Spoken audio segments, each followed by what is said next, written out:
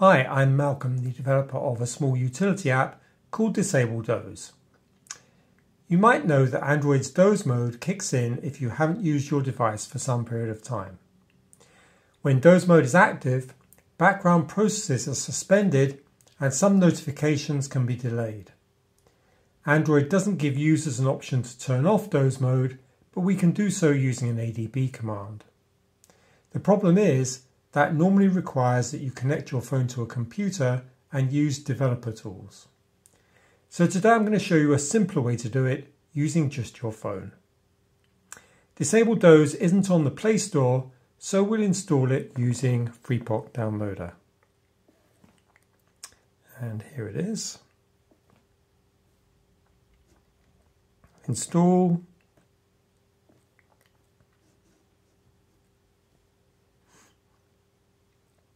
And successfully installed. So let's open the app. And there's some explanation here about how everything works, which is worth reading. But the trick we're going to use is we're going to run the Android Settings app and the Disable Doze app at the same time using Android's split screen mode. So let's open Settings and go to Developer Options. If you don't have developer options enabled on your phone, just Google how to do it. It's very straightforward. And we're going to go to find wireless debugging. There it is. And we're going to turn that on. Now let's go to split screen mode, which we can do by swiping up from the bottom of the screen like this and settings and split screen, and we need to choose the other app, which as I said is going to be Disable Doze, and we can see that we're running both settings and Disable Doze at the same time. Let's just expand the window a little bit there and tap done.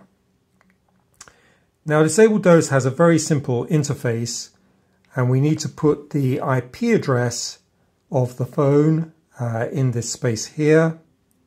So let's do that.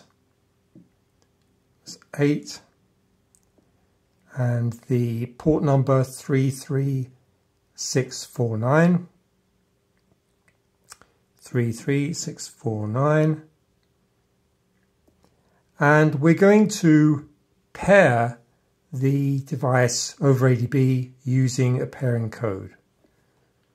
And you can see there that the pairing code is 998460, and we're going to enter that here, 998460, and the pairing port is 35487, which goes here, 35487, and we'll tap